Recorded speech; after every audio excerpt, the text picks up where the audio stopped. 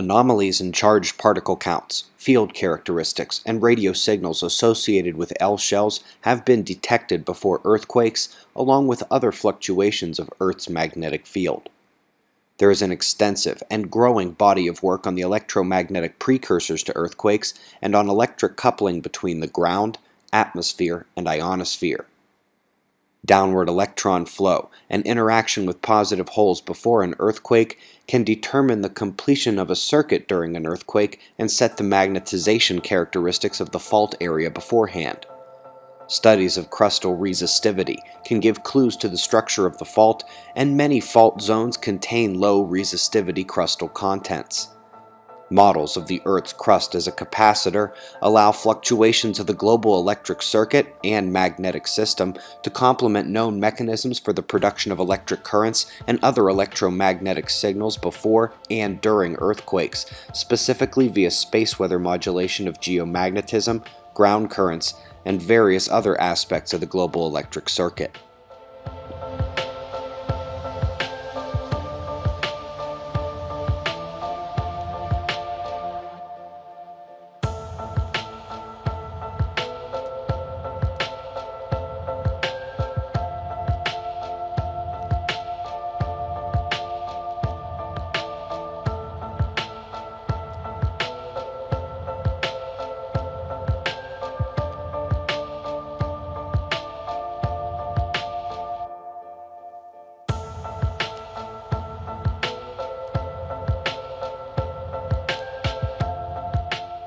Number 5.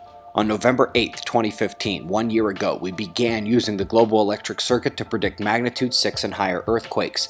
In addition to warning about aftershocks in Chile, our first ever Earth Energy Alert saw a flux at Sumatra, Japan, and Vietnam.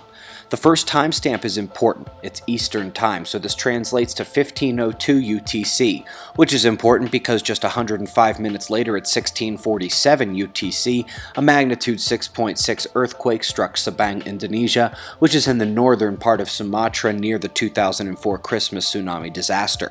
Within just 5 days, Japan struck as well with a magnitude 6.7 earthquake. Chances of this double hit success by random, 0.2%.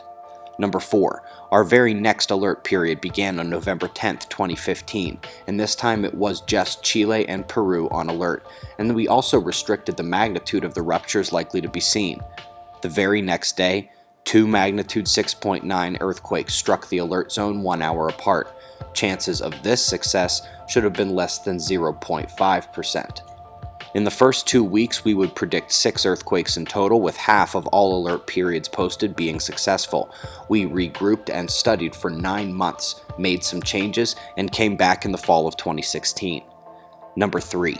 September 7th, 2016, Chile and Peru were on our minds again, only spot on Earth to be on alert, but this time the watch zone extended up towards and into Colombia. 3 days later, a magnitude 6 earthquake struck Peru in the heart of the alert area. Luckily, it was deep and caused very little damage. On the last day of the week-long watch, another magnitude 6 struck, this time in Colombia, this one much shallower and felt throughout populated regions. Chances of this success were approximately 1%. Number 2. October 29, 2016, our first use of the alert star to signify where we were most worried about a large seismic event. Everything in the world pointed to Italy, and while most were thinking it was over after a magnitude 6.1, we called for a magnitude 6.5 or higher, and what struck the very next day was a magnitude 6.6. The higher magnitude offsets the increased probability of such an event via foreshocks for about a 0.7% chance of success by random. Last but not least, number 1. Our last forecast of the year, ending on a high note with the second use of the alert star. The primary focus was Chile once again on November 3rd, and a magnitude 6.4 struck the north-central portion of the country 1 day later. While this Chile prediction actually had a 4% chance of hitting during the 6-day alert, the last 2 watch periods used the alert star for the first time, and both got big hits. We learned from the world's best scientists, taking the best nuggets each had to offer, and in the first year of predicting magnitude 6 or greater earthquakes with the model, We made 18 total watch periods and 11 of those were successful. Our expected success rate was 6.5% with an expected successful prediction of 1 or 2 earthquakes if we're lucky. Our success rate was 61.1% overall, in fact, up from 50% in the first 2-week trial period, and we predicted 17 total earthquakes magnitude 6 or greater.